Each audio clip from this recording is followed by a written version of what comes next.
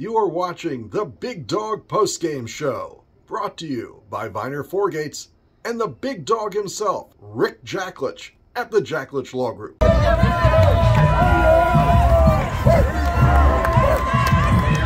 Live from Ryan Field in Evanston, Maryland, goes down to the Northwestern Wildcats 33-27. I'm Wayne, that's Mason. This is the Big Dog post-game show, and we'd like to thank Jordan for the hat, the Temple hat. You look good there. Boy, Mason, that is a tough loss to take. A couple of key plays certainly turned this. What did you see out there? Yeah, uninspired, unprepared, and unready to win team that had a shot there at the end, and just like the rest of everything today, dropped the ball. It did drop the ball off to our left, and this end zone was also the end zone. Maryland couldn't get it in that 1 yard they needed.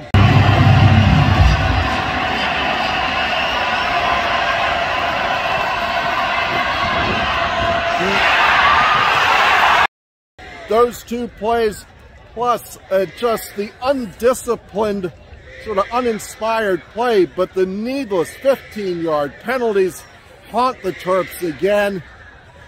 It just didn't make the plays. Statistically, the game's pretty close, but in watching the game, Maryland just didn't bring it. Just were not ready to make the play when they needed to. I don't know if it's on the coaches, which I suspect it is, or on the players who don't do exactly what they're supposed to do and can't keep hitting people after the whistle. You keep seeing the same thing, keep seeing the same movie.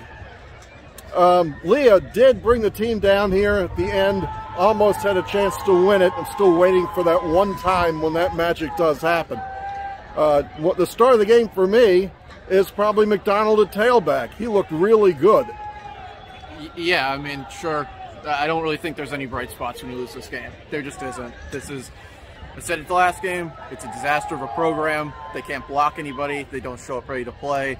They don't execute on what seems to be like the simplest things. And look, you're seeing the regression of a team. And that, to me, points to a coach that told everybody on his team that they're going to compete for a championship this year. And when they got punched in the mouth the first time, they haven't been able to get back up. And that's goes from everybody, from strength and conditioning to the coaches to the guys that are actually playing the game. And it shows when they needed to stop Northwestern. What's on the field is a walk-on, 2 FCS transfers, and Push-on Fuller, who came from Florida State. So you talk about Loxley bringing his own guys in. They're not on the field when the game matters. We're going backwards. We're going backwards in a bad, bad way. And for anybody that says the Big Ten West is easier than the East, we don't win against Big Ten West teams. So, I mean, this is the worst team in the conference, and you just got blitzed by them. I don't really know. There's not really anything to say. It's time to move on. This quarterback era is done. A lot of people would say if they weren't locked into this contract, this coaching era would be over. But really, it's time to figure something else out. Make some needed changes across the board. But we've run through assistant coaches, so there's only one guy. It's the guy at the top when you lose games like this. And that might be the best 3 minutes in Terp Talk history. Not really going to add much to that.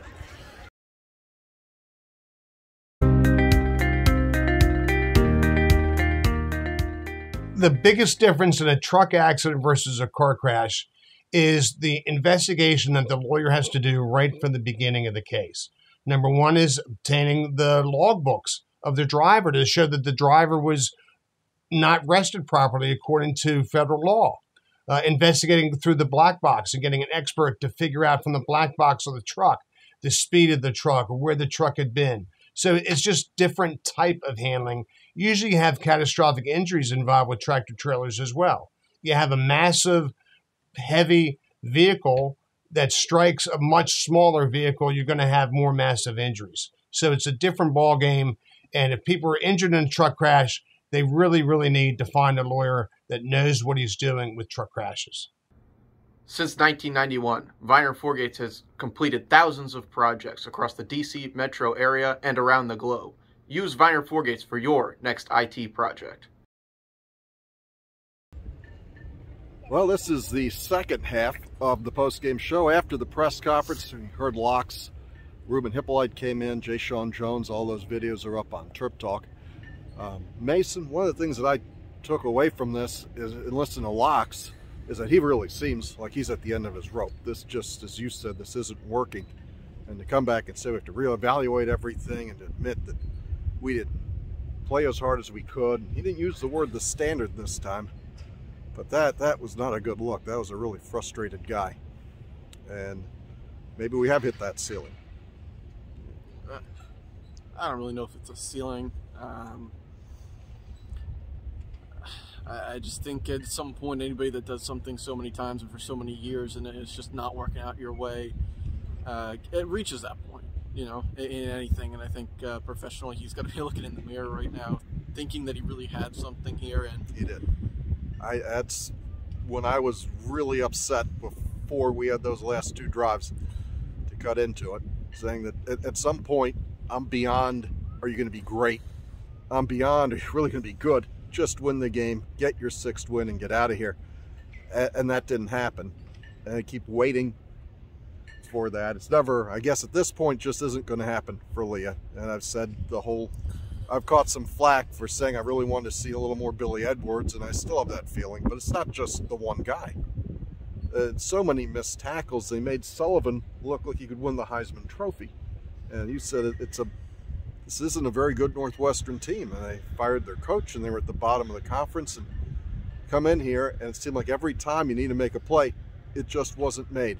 You go down and watch the game again, that you're just going to get frustrated again. So where do we go from here? The question is now, can you get to 6 wins? You're not probably going to beat Penn State. You're not beating Michigan. I'm not sure what you're going to do at Nebraska. And it comes down that road game on Thanksgiving weekend at Rutgers, as it has before. And Maryland's beaten Rutgers in that situation, but right now Rutgers looks a little bit better.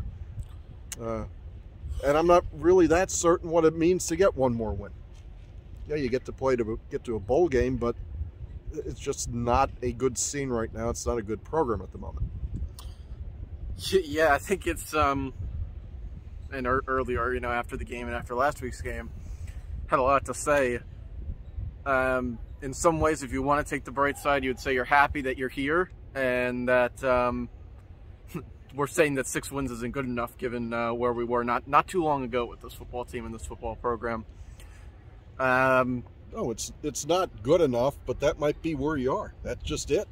Yeah, and in some ways you might need to look at it and say that some of these guys that have been here, you would think a guy's going to get better in the 6th year in the same environment, in the same place. Maybe that's just not really the case.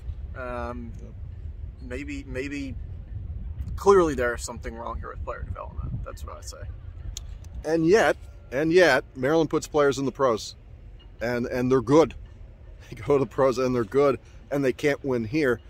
There's other teams in other sports that have an all-star or two, and the team's just not very good. And I think the whole story here for Maryland is overall is just not very good.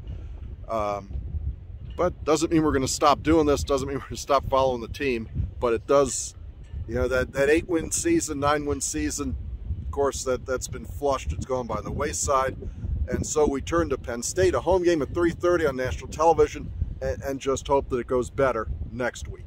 Yeah, one thing that you said that definitely sticks out is, you know, we don't have that, clearly we just don't have that guy that's going to elevate a program of where we're at. But, you know, I was looking at my phone while we were waiting for those players, and Kansas is beating number 6 Oklahoma right now.